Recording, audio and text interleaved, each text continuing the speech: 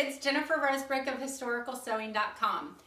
I get asked so often how you sit down in a bustle dress. When I post a picture of a beautiful antique bustle dress from the 1870s or 1880s, people ask, how do you sit down in that? How did they wear it? How did they move in it? But sitting down is always the problem, because in a bustle dress you have all of this stuff that's in the back.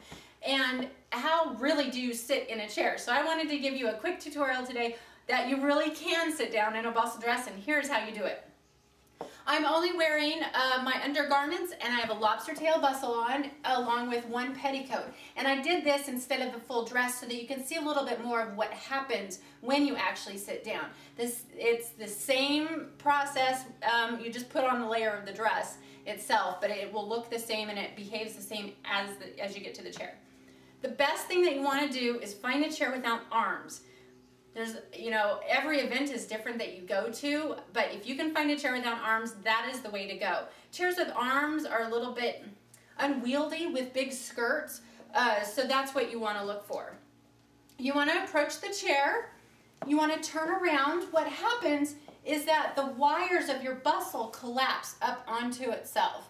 This makes it really easy to sit down, and that's what happens when you do. And so they're going to collapse. Approach the chair. You can also, with your calf, you can feel the back of the chair so you know exactly where that is. Approach the chair. You can pick up a little bit the wires that are right around hip level, right where your hands are. You can pick them up slightly, feel the chair with your calf, and then sit down into about the middle of the chair.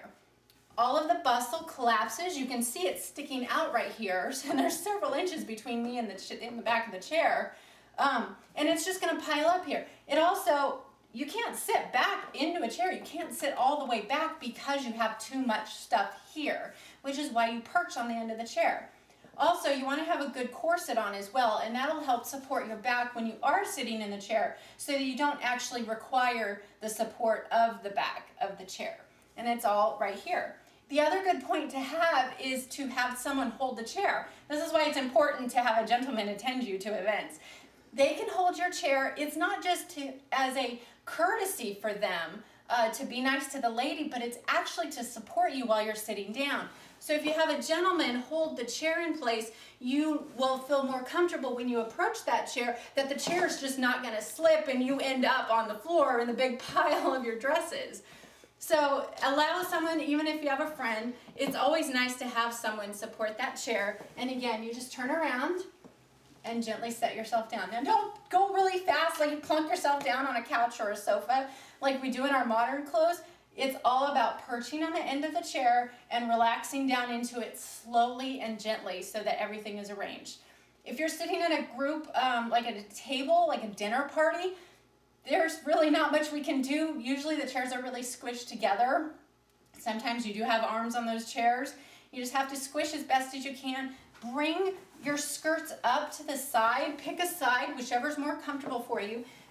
Kind of perch sideways a little bit more onto the edge of the chair, like this, so that your bustle sticks out to the side, and then you can wrap up the skirts over your lap if you're really in tight corners with other people, and other people with bustle skirts as well. And that is how you sit down in a bustle. Good luck in trying it on your own. They're really a lot of fun. And yeah, thanks for watching so much. Thank you. Take care.